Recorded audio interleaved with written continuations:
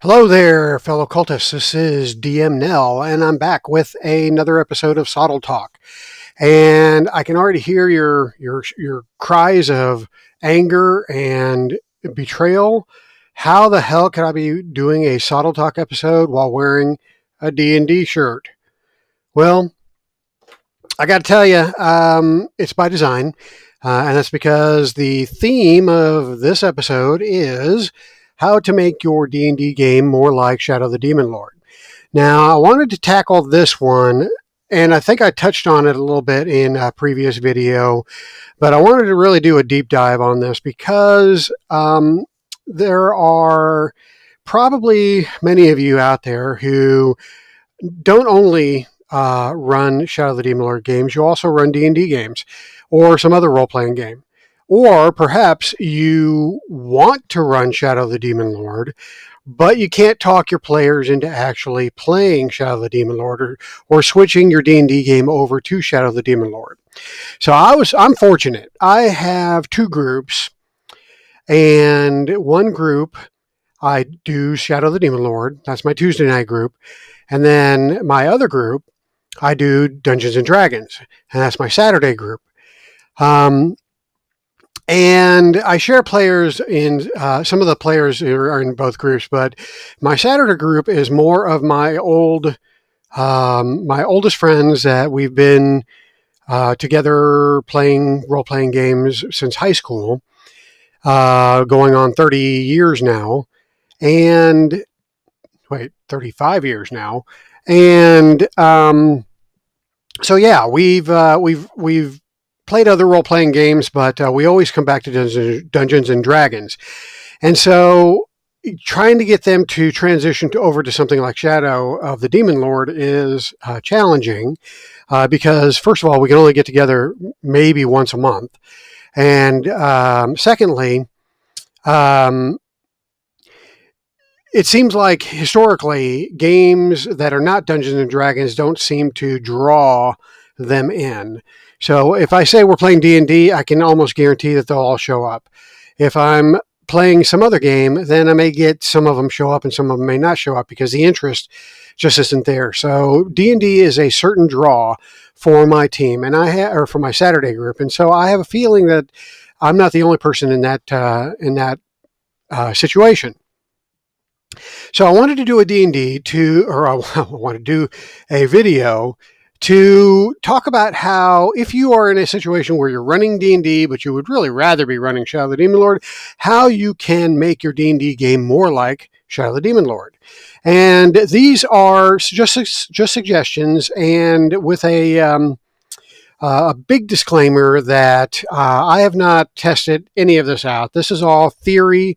Sounds good to me on paper, but for the most part, my D&D game, I pretty much play out of the book, rules as written, with very, very few house rules. But I don't see why the suggestions that I'm making in this video couldn't be incorporated into a D&D game. Now, I wouldn't recommend doing all of them, simply because that would essentially, you would be turning your D&D game into a Shadow of the Demon Lord game. But I wouldn't think that incorporating a couple of them would have that much of an impact on your game.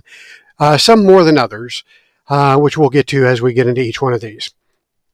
All right, so let's see what I am talking about here. So the first thing that I would suggest is the initiative system. So as you know, in D&D, the initiative system has really not changed much since 3rd edition. You pretty much have your players roll a d20 and add their dexterity modifier to determine what order of initiative they go in. And then you, as a dungeon master, would do the same for the opponents. And then you start at the top and work your way down. And this works fine for initiative, but the problem that you run into, and I actually ran into this problem actually the last time we played D&D, which was a couple weeks ago, I ran into the problem where pretty much we were in a position, or the players were in a position, the characters were in a position where they really couldn't get to the opponents on their initiative, so they ended up having to ready an action. And ready an action is kind of a gamble, because if the opponent doesn't do the trigger that you're specifying, then you pretty much waste a round. And that's exactly what happened. We had a situation where the characters were in a pretty tight little area. The opponents were a good distance away from them. The opponents' initiatives were after the player initiatives, and it was just a problem, because the players wanted to get up there and do something, but they couldn't reach the opponent, so they had to ready an action, and the opponents really couldn't get to the players that round because they were too far away. So it was just one of those things that it just didn't work out very well. So another thing that can happen with initiative is that the players want to build off of each other's abilities, and they want to strategize. Well, using the D&D initiative, you really can't do that very well, because what you're wanting to do depends on what another teammate wants to do, but the other teammate doesn't go until after you, then it's difficult for you to plan that out, because then you have to ready an action. The trigger is going to be when the fighter, goes into base contact with this, then I'm going to, shoot my bow and arrow, or whatever the situation may be. And it's difficult to strategize, because you have to go in that initiative order. And the only thing that you can do to mitigate that is ready an action. And, the actions of the opponents can kind of screw things up. So that is why I'm recommending the Shadow of the Demon Lord initiative system, because it allows you in the fast and slow turn framework to strategize. So if you are wanting to do something that is complicated and it involves other teammates, and you would go on a slow turn, and then you just decide who goes first. And you know that you're always going to be able to act first, because the monsters always go after the players. Unless, of course, the monsters choose a fast action, in which case they would go before any slow action players would go. But still, the potential for strategizing is greater when you're using the Shadow of the Demon Lord initiative system. So that's one thing that I would recommend changing. Now, a bit of caution if you do incorporate the Shadow of the Demon Lord initiative system, and that is that you would have to replace legendary actions with the epic adversary ability. And that's because legendary actions are kind of built to go off of, legendary actions and layer actions, I should say, are kind of built off of the D&D initiative system. So, you can kind of use legendary actions as is, because that allows you to use a legendary action after the action of another character. So that could still apply. And that's actually what the epic adversary ability is. But when you're starting to incorporate layer actions actually occur at a specific point in the initiative order. And so you would have to change up layer actions to fit into the fast turn, slow turn model of Shadow of the Demon Lord. So that's one thing that you would have to take into consideration. Another thing that you would need to consider is that legendary actions, you get so many of legendary actions pretty much every round, whereas with Epic Adversary, you have to roll to determine how many actions you actually get, how many additional actions your Epic Adversary gets for that particular round. So it can be a little bit more swingy using Epic Adversary, because one round they may only have one extra action. The next round they may have 3 extra actions. So there are those things to consider, but I still think it's well worth the attempt if you want to build a little bit more team synergy and strategizing into your initiative system. All right, next thing I would recommend is replacing the advantage and disadvantage with boons and banes. Now, one thing that I have always had a problem with in Dungeons and Dragons is that advantage and disadvantage is either too good or it's too bad. And what I mean by that is that when you are rolling 2d20, the chances are good that one of your rolls is going to be high and one of your rolls is going to be low. Now, you could always get 2 low rolls or you could always get 2 high rolls, but I think there is, and I don't know the math behind it, but I think there is a pretty darn good chance, from my experience anyway, from what I've seen, when you have advantage, chances are that that character is going to hit or is going to succeed with whatever they have advantage on, whether it's a attack roll or whether it's a saving throw or whatever.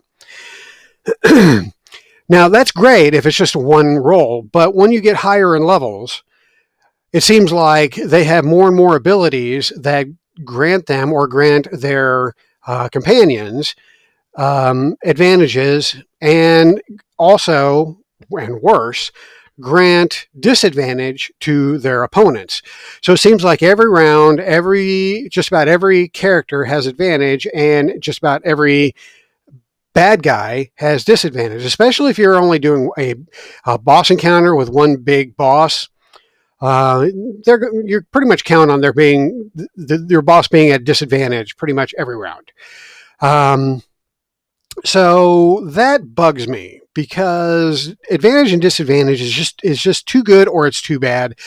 And I much prefer the boon and bane system of Shadow of the Demon Lord, simply because you can gauge how good or bad that will apply to your monster or to your player, or to your character, I should say, by the number of boons and banes that are applied. But you always know that the worst that it can get is that from a boon standpoint, the best number they can get is a 6 to add to their d20 roll. So from the die roll plus a boon of 6, the best roll that they will get is a 26, which is a pretty good roll. For banes, the worst roll that they will get is a 6, a -6. So d20 -6. So all you're doing by adding more boons or more banes is increasing the likelihood of them getting that extreme number on that d6. So, either a 6 on a boon or a 6 on a bane. But the end result is always going to be a number 1 through 6 that's added to your d20 roll. So where the boons and banes are a little bit more predictable, advantage or disadvantage, I think, just throws a wrench into combat, especially at higher levels, as I mentioned. So I would say that this would be definitely worth trying out in your D&D game. All you really need to do is replace advantage and disadvantage with boons and banes.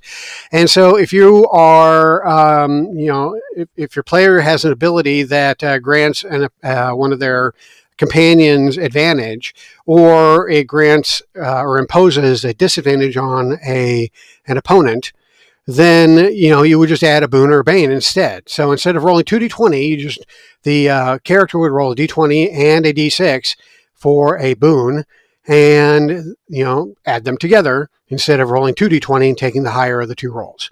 Now, some might complain that there's math involved, but you know what? You're already doing math anyway, because you have to add your proficiency modifier and your strength modifier to your attack roll, or your agility modifier, but you're already doing addition, and subtraction. So this isn't any harder than what you're already doing.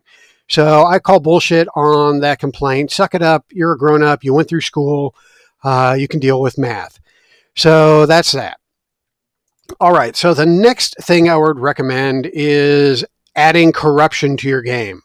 Now, why do I suggest this? Well, I had a situation, I think a couple of sessions ago, where the characters in my game decided, they had raided a stronghold of their opponent, and they had to fight their way in. So initially they fought a dragon at the door that was guarding the entry, and then they fought a couple of devils that were on the inside of the stronghold entrance. And then by doing these two combats, they alerted the rest of the stronghold, which drew a bunch of those creatures out. And so there was a lot of upfront combat. So once all that was done, they had depleted a lot of their resources. So they wanted to go in to the barracks where all these things came out of that was now vacated, and they wanted to rest. Well, the problem with that is adjacent to the barracks was a torture chamber. And inside the torture chamber, there was a couple of people being tortured. And the characters, and when I described this, I told them, okay, yeah, you're in the barracks and you're getting ready to sit down. Well, all of a sudden you hear a muffled sound coming from the door at the end of this room, and it sounds a lot like screams of agony. And the characters went to the door and listened and confirmed, and yeah, somebody's being tortured back there, or somebody at least is in extreme duress. And the one of the characters wanted to go in and investigate and find out who's being tortured, and if they could save them. But another character who happened to be the tank, he was adamant that they were going to rest first, and they wanted to do a long rest, so they were going to be in there 8 hours. And they fought back and forth. I don't allow interparty conflicts in my game, so there was no chance that they were going to actually fight it out. But they definitely had an argument, and the tank basically convinced the rest of the party to rest before going and investigating. So the party spent 8 hours in this room adjacent to a torture chamber, listening to the agonizing screams and cries happening right next door. I really had no way of applying any consequence to that decision. That was a dick move by that party of characters that were supposed to be heroes, and yet these heroes allowed whoever was next door to be tortured for 8 hours before they finally woke up, dusted themselves off, did a few stretches, and went in there and saved the people being tortured. In a Shadow of the Demon Lord game, that would have earned corruption. So that is why I think you need to add corruption to your D&D game to ensure that your characters don't become the villains that they are supposed to be saving the world from. D&D is a heroic game, whereas Shadow of the Demon Lord is less so. Shadow of the Demon Lord assumes that your character is not the best person in the world. They are already, the Shadow of the Demon Lord character is already suffering from the effects of the shadows that's being cast over the world, that's causing the world to literally implode. Well, not literally implode, but it head towards its apocalypse. So the characters are grittier, dirtier, and their morals are not exactly pure. That is understood in a Shadow of the Demon Lord game. Not so in D&D. D&D is supposed to be a heroic game. And I know you can play D&D however you want to, but it is a heroic fantasy game by default, unless you change it. And so your D&D heroes should be heroes for the most part. And introducing corruption really helps remind them that there are consequences for acting in a not heroic or in a villainous manner. So that is my recommendation for corruption. The next thing I want to talk about and possibly recommend is death saves versus fate rolls.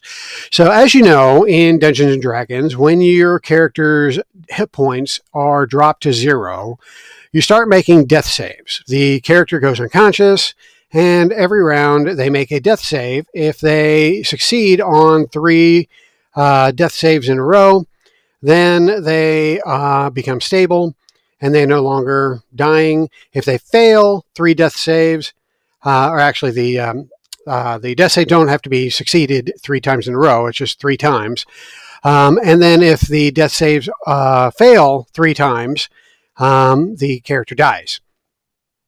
So in Shadow the Demon Lord, you got fate rolls. Now, what happens in Shadow is that when your damage equals your health, then you become disabled, and you start making fate rolls.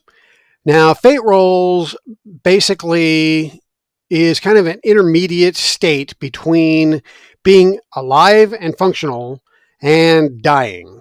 So you're kind of in the middle here, where when you're making your fate rolls, you're not quite dying, but you're not able to get up and be productive.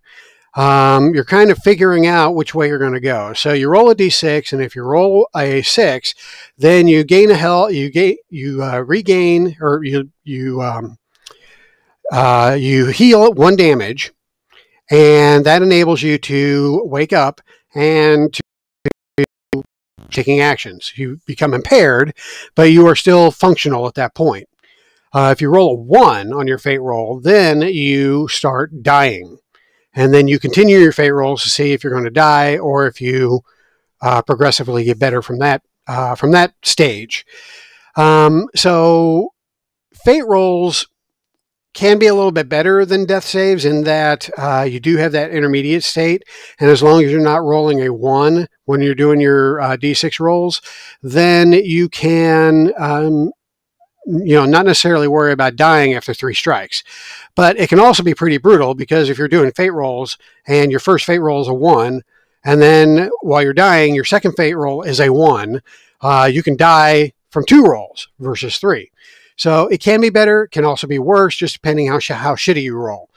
So, this one is kind of, you just have to kind of incorporate it into your game to see if your players like it better than death saves, or if they prefer death saves. I preferred fate rolls personally, but that is because you can also use fortune to help, and I know you can use inspiration for death saves, but fortune is a little bit better, and I'll get to that here in a minute. So anyway, death saves versus fate rolls. And the next thing I want to talk about as a potential addition to your D&D game is saving throws versus challenge rolls.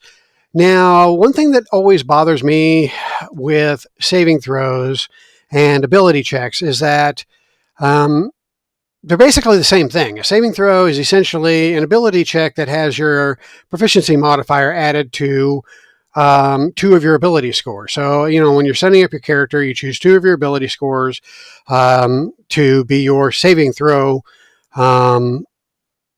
abilities. And so whenever you have an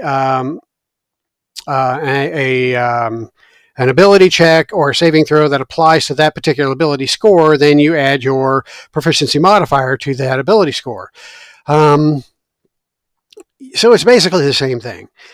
Challenge rolls just kind of makes it all the same thing. I mean, it is all an ability check. You roll your D20, you add your ability modifier, and you try to reach a static difficulty number. The static difficulty number is what makes Shadow the Demon Lord easier to DM than saving throws in D&D, because saving throws in D&D require the DM to set a difficulty class, or a DC. And that means every time that there is a challenge that they have to overcome, then I, as a dungeon master, have to gauge how difficult that challenge is from a scale that starts at 5 and culminates at 30. So there's what? 1, 2, 3, 4, 5, 6 variations of difficulties. And that's if you want to go in stages of 5. You can actually break that down into stages of 1 if you want. So you can have a difficulty class of 12, or you can have a difficulty class of 17 if you choose to do that. I try to keep mine in stages of 5 because it's easier for me to do that. But even so, it's still a pain in the ass for me to, every time to have to figure out, okay, well, let's see, I guess this is hard, so let's make it a DC 20. Or this is kind of maybe hard, so let's make it a DC 15. And that, it's just too much thinking for a dungeon master that already has way too many things that you have to figure out and to process while you're running a game. So I like challenge rolls because they're simple. Always DC, or the target number is always 10, period. The variable is the boons and banes. And I can throw boons and banes out left and right and not really care because, again, the best and the worst that they will get is a number 1 through 6. No matter how many boons I throw on them or how many banes I throw on them, the best or worst that they can get is a 1 or a 6. So, I can say, yeah, this is an iron door. It's it's pretty tough. So you're going to have to make a strength challenge roll with three banes. I don't know if 3 banes is too much or too little, but I don't care because I can throw out 3 banes and it doesn't matter because the best or worst they can get is a pretty defined number. Whereas setting a DC of 25 for an iron door or whatever, with all the different modifiers that players get from class abilities, from their ability scores, from magic items, you have no idea whether that character is going to be able to hit a DC 25. You're just setting it, and it could be literally an impossible number for them to reach. Which means that you may have set up a scenario where they need to get through this door. However, you set the DC too high. So now they're not going to be able to get through the door and you come to an impasse. So, yeah, I've done that before. So that is why I prefer challenge rolls to saving throws or ability checks in D&D, mostly because of that challenge roll static difficulty number, target number that you're trying to reach. Now, one thing I would recommend, though, if you're going to change up from saving throws to challenge rolls, you will want to look at that proficiency bonus that you get in D&D because that is a pretty darn good number, especially at higher numbers or at higher levels.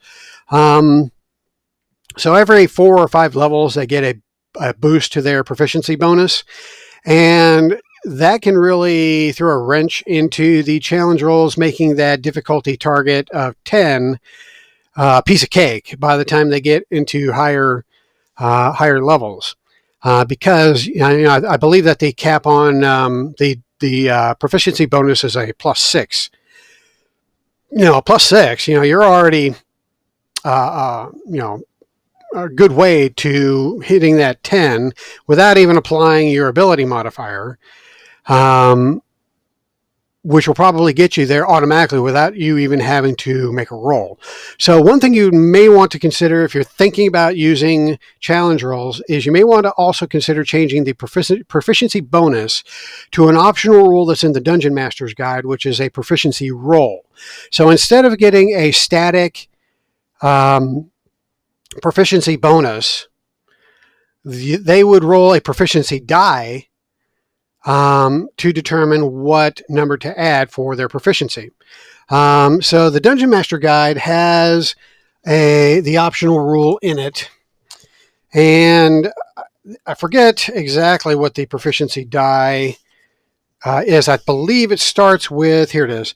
So levels 1 through 4, you normally get a proficiency bonus of +2, but you could use a proficiency die instead, which means that they have to roll a 1d4 along with their 1d20, add the proficiency die number to the d20 roll, and that is the proficiency bonus that they get for that roll. So you can get anything from a +1 to a +4 on a roll from levels 1 through 4. And then, of course, 17th through 20th level, where you get a +6 proficiency bonus, the proficiency die is 1d12, which can make it much swingier because you're adding either a +1 or a +12 to the roll. So this one is probably a little bit more difficult to incorporate into D&D. I think it can be done, but it might cause more problems than it solves. So that one I would suggest you think about pretty hard before you actually make that jump. All right, so the next thing is inspiration versus fortune. Fortune is, I think, in my opinion, far better than inspiration. So for D&D, inspiration means you either have inspiration or you don't. And fortune is the same way. You either have fortune or you don't. Unless you're using a fortune variant or a team pool of fortune points. But that's a different topic. So let's just assume right now that you either have inspiration or fortune, or you don't have it. So with that assumption, then I would say that fortune is better because it gives you more options. Now, inspiration just means that you can choose to roll 2d20 for an attack roll or a challenge roll, or a saving throw or an ability check, and take the better of the two rolls. That can be a good roll. If you're rolling 2d20, you can get 2 good numbers, or you can get 1 bad number, 1 good number, or you can get 2 bad numbers. So it's still a gamble at that point. With fortune, you're given 3 options. Now, the first option is that you just change a failed roll into a success. So that can be an attack roll, that can be a fate roll, that can be a challenge roll. It's up to you. Whatever you roll that d20 for, you can choose to use your fortune to have that roll succeed. Another option that you can use is to apply a fortune to one of your teammates to have them add a d6 to their roll. No, I'm sorry, back up. Rewind. Yeah. Okay. Second option, if I can only read my own writing that's right there on the screen, the second option is you can grant 2 boons to an attack roll or a challenge roll to another character. So that's option number 2 for fortune. Option number 3 is that you can change the roll of 1 on a d6 to a 6, which, as it states right there, comes in real handy when you're making fate rolls, because if you become disabled and you're automatically making fate rolls, you can use your fortune to turn a roll of 1, which would mean that you're starting to die, to a roll of 6, which means that you heal a point of damage and you are functional again, somewhat. So fortune is much better than inspiration. I would definitely consider making that change. All right, next thing. Use shadows in your D&D game. Now, this doesn't mean use the monster shadows, although I do recommend that as well, because shadows are horrific monsters and you should use them as much as possible. But what I am actually recommending is using an event that defines your campaign, that in Shadow of the Demon Lord is referred to as the shadow that the Demon Lord is casting over the world. And it is defined by a specific event that is occurring that is causing things to happen in your world. So it's kind of a mover and shaker. It is an impetus in your campaign to action, to drive your characters towards resolving a problem that is affecting the campaign world. This can be something that is civilization ending, world destroying, or it could be something on a smaller scale, like a corrupt organization that is using its influence to do bad things in your town. But most of them are earth-shattering, apocalypse-causing events. And so I recommend using this in your D&D game because they're fun. And they also help to define your campaign and to give your characters a purpose to strive towards. Some of my favorite ones that I think would work well in D&D would be the Black Sun Shadow, the Curse of the Beastman, Demonic Incursion, Dreams of the Dead God, Infectious Madness, and Restless Dead. All of them are great. I like all of the shadows in the book, and I actually have plans to use each of them in a campaign at some point. But these are the ones I think would work particularly well in D&D. And it would help you to, again, build your campaign around something, a framework that you can infuse throughout your campaign. All right, so let me go ahead and move on to using Shadow of the Demon Lord monsters. Now, nothing feels more like Shadow of the Demon Lord than some of the monsters that have been created just for the game. I've listed some of them here. There are more out there, but these are the ones I choose simply because they really speak to a Shadow of the Demon Lord game to me personally. Beastmen. Now I know you have Beastmen in D&D, but they're really not they're really not categorized as Beastmen. They are just creatures that resemble beasts. So you have gnolls. And, you have minotaurs, you have different types of beast men in D&D, but they're not really they're not unified like they are in D&D or in Shadow of the Demon Lord. In Shadow of the Demon Lord, beastmen are servants of the Demon Lord. They are warped by the void, which kind of shapes them into tools that the Demon Lord uses as his proxy on the material world that he can't get to because of the barrier, the genie barrier that separates the void from the material world. So Beastman is definitely a Shadow of the Demon Lord concept, and I would incorporate that into your D&D game. I think the closest correlation is the gnolls in D&D because they have a tight connection to demons in the abyss, but they're really tied to one specific demon, Yinogu. I never knew how to say that demon lord's name, but he's the demon lord of gnolls, and I never dug him. And for some reason, he never really did anything for me. So I would use Beastmen more in line with serving all demons, but that's just me.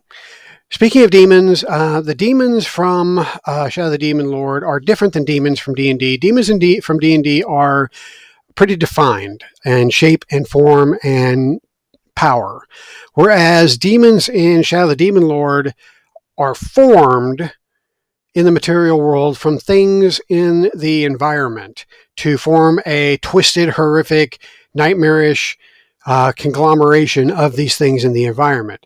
Sure, you can have your typical Balrog-looking demon show up in Shadow of the Demon Lord, but most of the time a demon in Shadow of the Demon Lord is going to look like a mishmash of different shit thrown together from the immediate surroundings. So if you have a demon materialize in a barn, then it's going to be part swine, part pitchfork, part what the hell else is in a barn? Sickle. It's going to have all these farm implements and farm animals incorporated into its form and created to be as horrific as these various things can be when thrown together. You can even go apeshit crazy with putting a demon together by drawing things from not necessarily just the environment, but the world. So if you have chainsaws in your world, you can say that this demon draws from the Engineers Guild in Lidge, and creates a chainsaw arm, and then has a shotgun arm, and then has some kind of metallic chomping mouth or some shit like that. Your imagination is free to create the most horrific thing that you can with the Shadow of the Demon Lord demon. Now, what is more defined are demon princes. And demon princes are akin to the demon lords in D&D, or I guess they're called princes in D&D too. But at any rate, the demon princes in Shadow of the Demon Lord are a little bit more defined. You got the Destroyer of Worlds.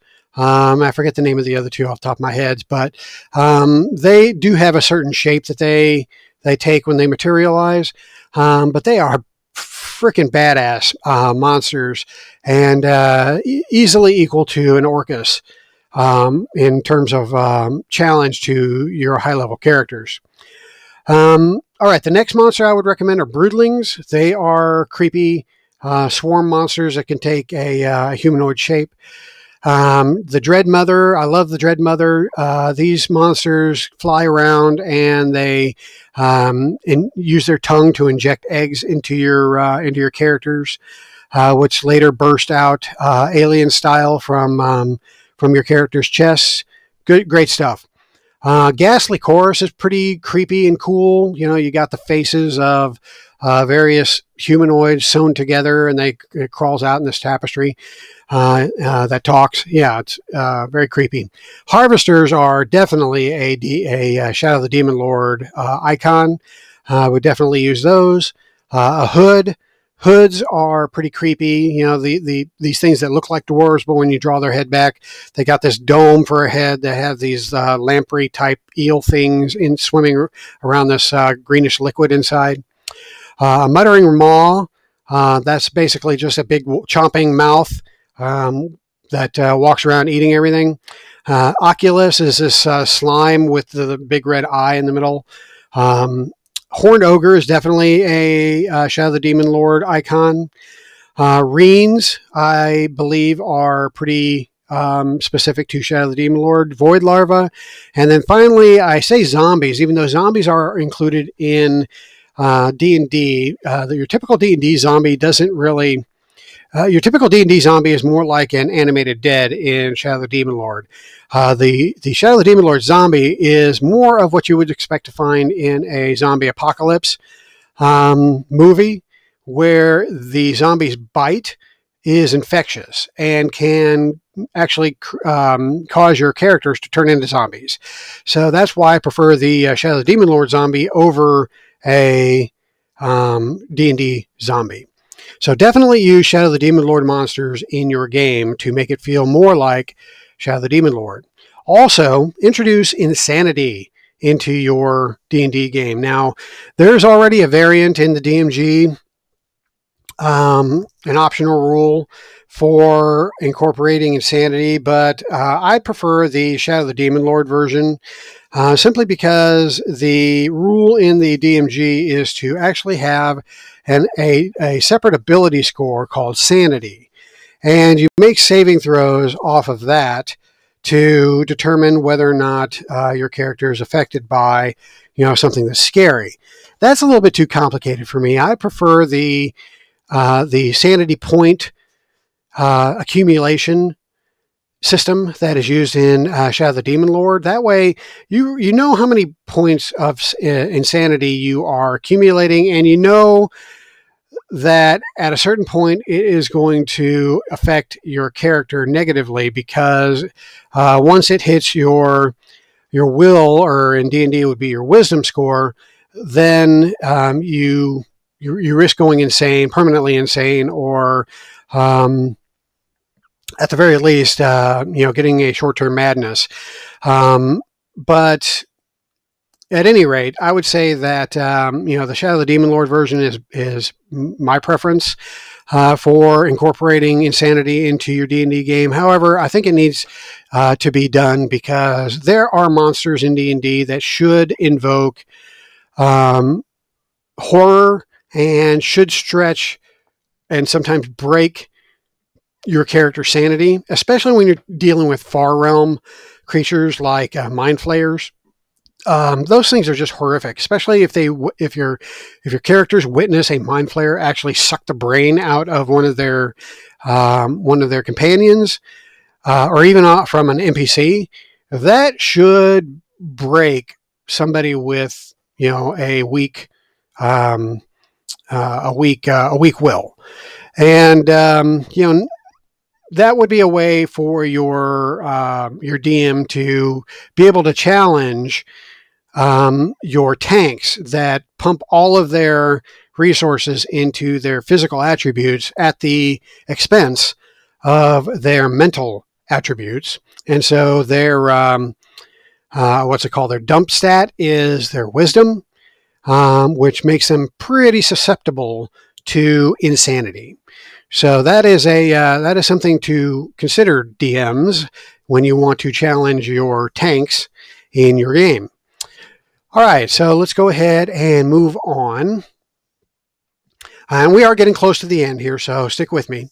All right, use the core campaign world. So I think out of everything, the campaign world that was built for Shadow of the Demon Lord really conveys the feel of Shadow of the Demon Lord.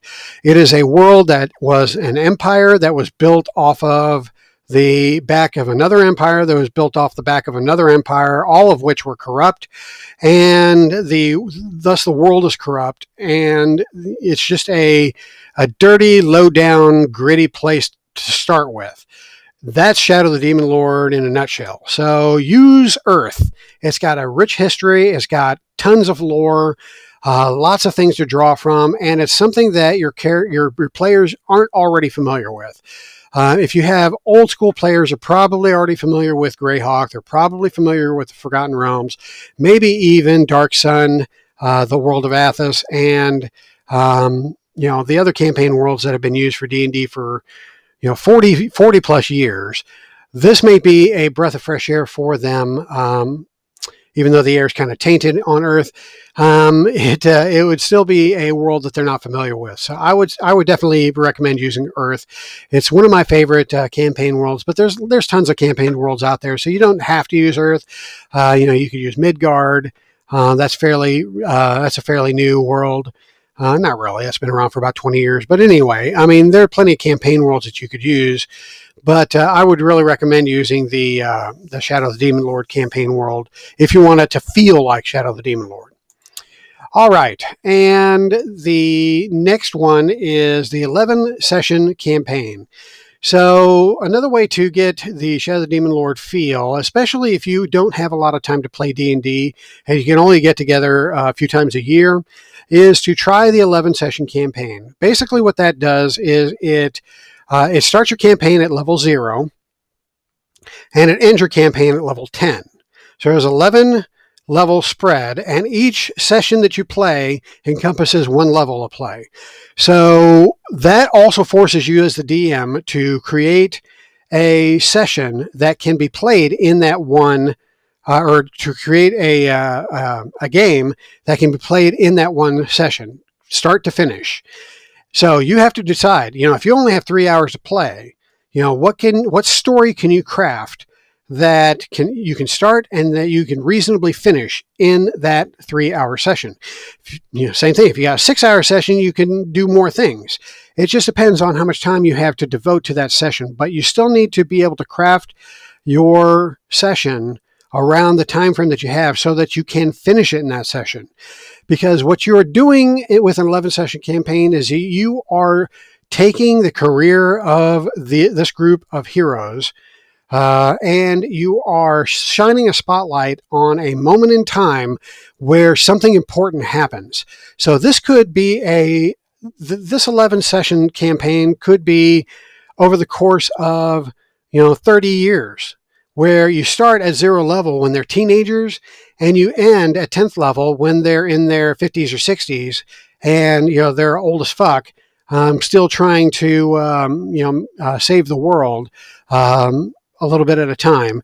But each of those sessions could happen every 5 years with a 5-year spread. So between sessions in world. So that is what the 11 session campaign is. It is, rather than going day to day in a campaign where you might, from one session, you might be in town and, get the seeds for an adventure. And then the next session, you actually go on the adventure. And then the next session, you continue that adventure. And then maybe in the next session, you finish that adventure. So over the course of 4 sessions, you really just did one adventure scenario. Well, I may have a bunch of scenarios in there, but still, you did one adventure over the course of 4 sessions. You're compressing all of that into one session, and you're really kind of starting in media res. So you're starting your session with the action already going, and your character's already in the midst of things, and you just go from there until you end the session, and then they level up. And then your next session could be 5 years later. 5 years later, you guys have been roaming the world and doing things. You can even do several rolls on the downtime tables in the forbidden rule supplement that I still don't have down here. But anyway, I have not successfully done the 11 session campaign. It is one of my goals. I want to do this. But I am just too ingrained in my ways in doing the session to session way of doing things as I have for like the last 35 years. So it is a habit that I have yet to break, but I do plan on doing that because I love the concept of being able to play an entire campaign in 11 sessions, and I am going to do that one of these days. So I recommend, if you want to do that for your D&D game, incorporate this 11 session campaign. All right. So I have talked about 11 different ways of making your D&D game into more like a Shadow the Demon Lord game, but you can throw all of that out if it is too much of an impact or it will cause your players too much grief to do any of the aforementioned recommendations.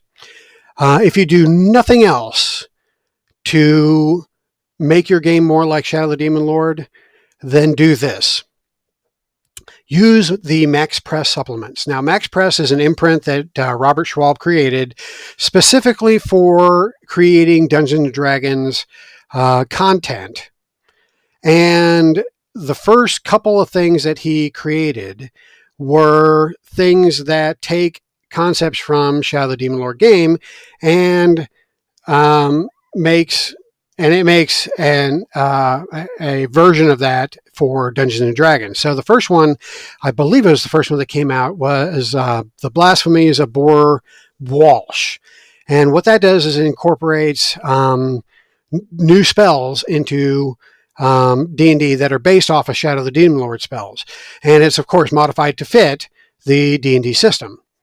So you'll get some of the spells that feel like or are based off of the Shadow the Demon Lord spells. And some of them are great. So I definitely recommend, or they're all great, but some of them are really great. So I would recommend using the Blasphemies of Bor Walsh most definitely right away if you haven't already incorporated that. The next thing would be Forbidden Knowledge, which introduces some new arcane traditions to your D&D game. The ones that it includes are the Alienist. What I love about the Alienist is that there's a class feature that that causes a sentient tumor to grow on the character, which that just all kinds of hilarity can come out of that in your game. I'm sure it would in my group. Demonology, mind bondage, occultism, shadowmancy, summoning, witchcraft, and then there are new spells to fit each of those traditions. So this is definitely a great way to add some Shadow of the Demon Lord into your D&D game. And then finally, there is a demonic excretions supplement that introduces some ooze monsters that are definitely Shadow the Demon Lord versions of D&D monsters. D&D versions of Shadow the Demon Lord monsters, is what I meant to say. Okay. That, my friends, is it for my recommendations on how to make your D&D game more like Shadow the Demon Lord. Now, you can disagree to all of these things if you like. If you want to keep your D&D game as your D&D game, that is great. You do you. I'm just saying, if you really wish your D&D game was more like Shadow the Demon Lord, think about some of these things. I do all the time. Now, have I actually incorporated these things in my D&D game? I have not, because I actually tried Shadow the Demon Lord with my D&D group, and it didn't take. So, like I said, they are too ingrained in Dungeons and Dragons to change, and I'm sure many of your groups are in a similar situation, and that's fine. But if you have some groups that are kind of on the borderline, but they're not willing to take the leap, then maybe incorporate some of these things into your D&D game, make it a little bit more like Shadow, and that might help them, make the switch. If not, maybe it'll help you manage your D&D game by using some rules that you like or prefer in Shadow the Demon Lord over what is available in D&D. Okay, I am going to end the video here. Once again, I appreciate you watching. If you have any suggestions of your own on how to make your D&D game more like Shadow the Demon Lord, feel free to put it in the comments section of my video. Also, hit the like button if you like my content. It helps to increase the visibility in Shadow the Demon Lord, so that if somebody, or in YouTube, so if somebody is doing a search for Shadow the Demon Lord content, it's more likely that one of my videos will come up, which is, of course, what I want, because my videos are geared towards trying to bring people into the game, and it's not quite as much actual play or interviews or things like that, which are great to watch too, but there's a lot of those out there already. And I enjoy videos that are more about talking about the game, talking about the very aspects of the game, and just having conversations with your virtual buddies out there.